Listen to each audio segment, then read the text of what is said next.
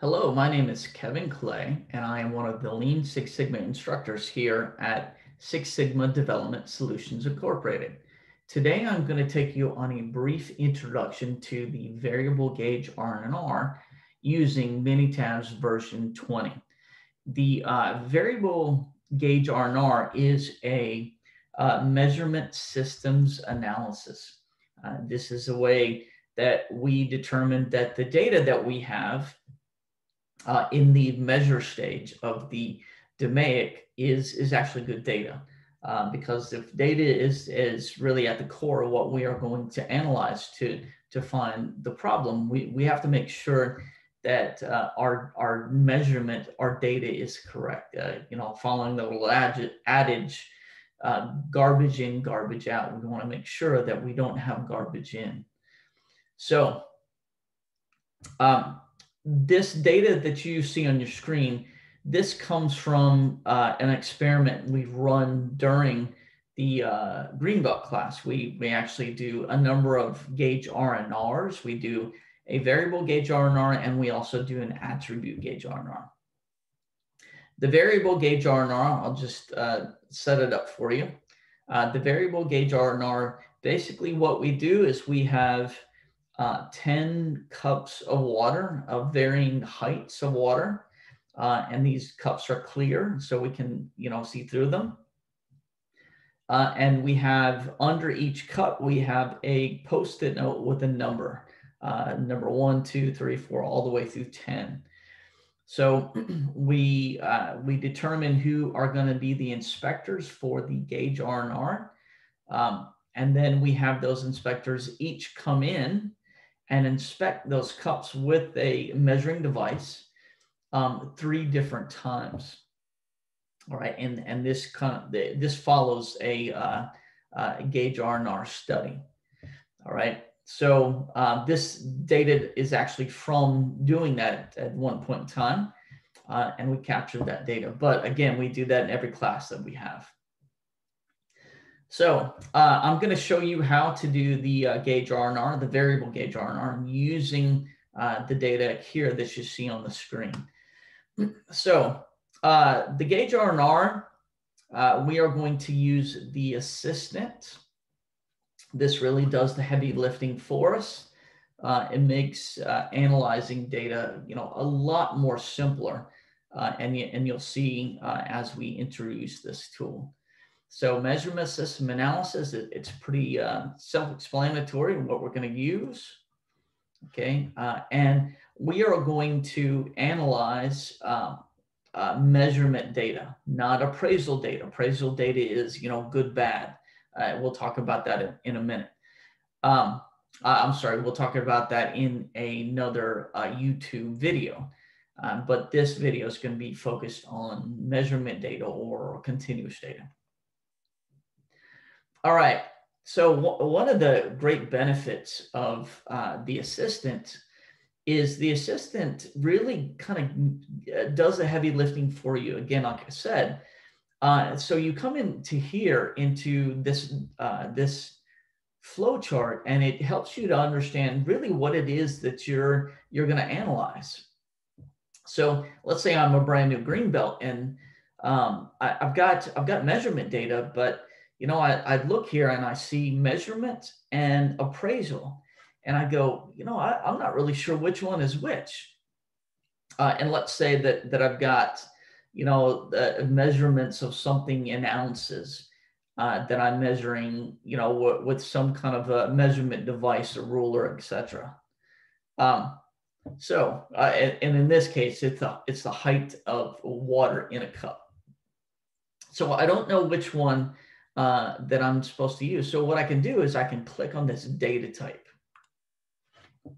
and that'll give me an explanation of what measurement data and appraisal data is.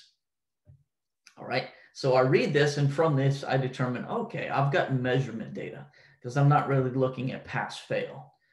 All right, so I hit back, that takes me back to here, and then I'm moved down this flow chart.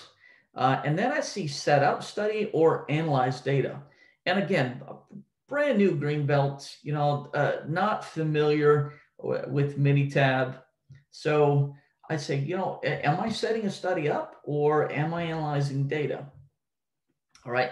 So basically, in this case, I've got the data prepared. But again, I don't know if that means, do I need to set up anything else or do I just need to analyze? So I click on this objective and that might give me some information about, you know, my question. So I look at setup study and I look at analyze measurement data, and lo and behold, I find out, you know, I've actually got data that I can now analyze. All right. Now let me back up and before we analyze data, I'm going to show you how to set up data. All right. So a measurement system analysis is really a controlled environment. All right, where you get your inspectors in a room or in an area, and you have them inspect parts or services or transactions.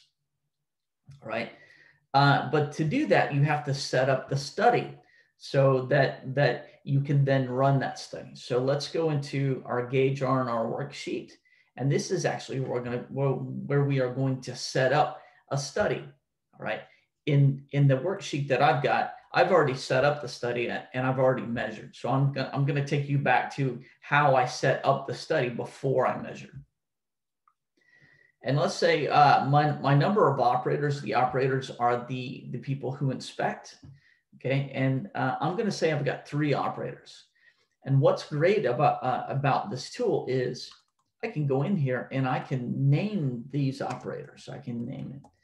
The first, Kevin. The second, Jen. The third, Aaron. All right. And then a number of replicates. This is going to be the amount of time that the operator repeats the inspection. All right, repeats the inspection.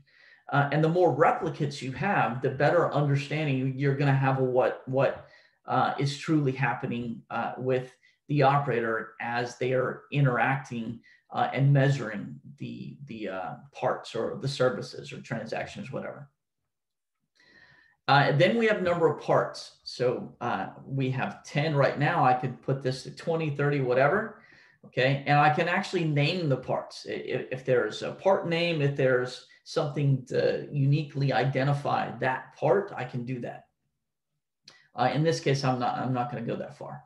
So I hit OK, and when I do, it is going to create a study for me, right? And as you'll see, the measurements column is not filled in. That's because we haven't started the actual experiment. We haven't started the MSA, the measurement system analysis. All we're doing right now is just setting it up.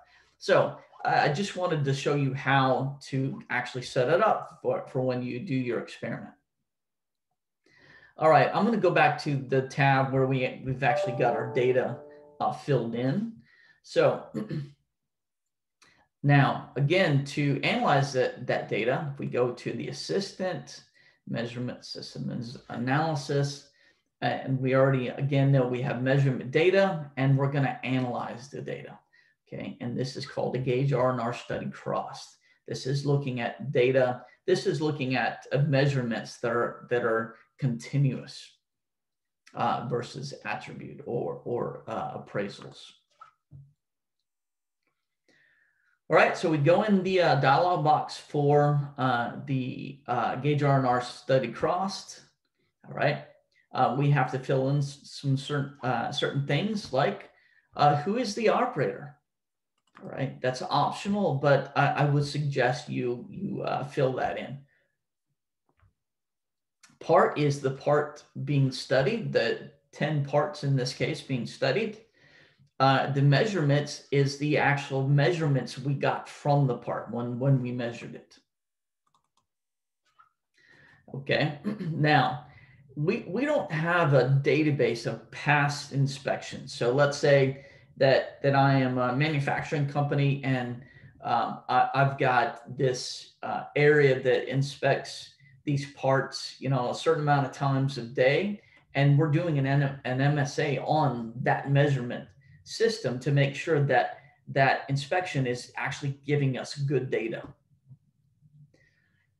If that was the case, then I would go back to that data and I would look over, you know, the past 6 months, as long as it's, you know, a consistent process, and put in what the historical standard deviation is. That'll give me a better understanding of what's truly going on. But in this case, I don't have that.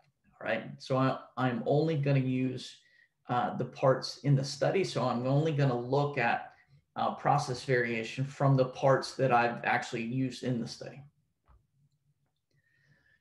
Okay. So I've got my tolerance. All right, so let's say that my tolerance is 6. Okay, and basically the tolerance is the difference between your upper spec limit and your lower spec limit. All right, your upper and your lower spec limit. So I can put in the tolerance width, or I can actually put the specs in. All right, yeah, I can do either one. And actually, I'm not going to make that 6 because I'm going to make that, we'll make that 3. Okay, so let's go ahead and hit OK. All right, it's going to think, and it's going to give us an output here. All right, so with the assistant gives us quite a few reports on different aspects of our analysis. The first report is always the summary report, all right? I'm actually going to go to the very last report, which is really kind of the first one you want to look at. And it's the report card. So the report card, in this case, just gives us information. It doesn't tell us anything about the health of our data in this case.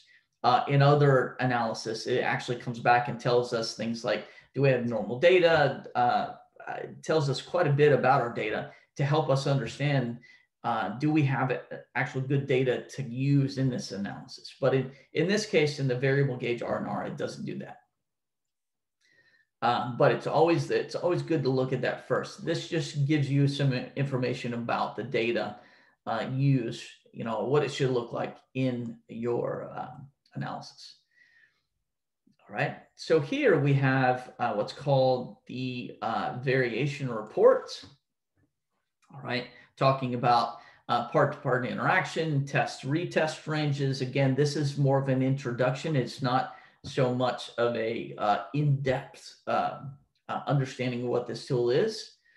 Okay, and the real important metric here to look at is, you know, we as Six Sigma practitioners, Lean Six Sigma practitioners, we like pictures, pretty pictures, but that's not what we're looking for. We're looking for what the data tells us, and the data tells us that our gauge, all right, our measurement system, the variation in our measurement system, the error in our measurement system is about 45.37% of our whole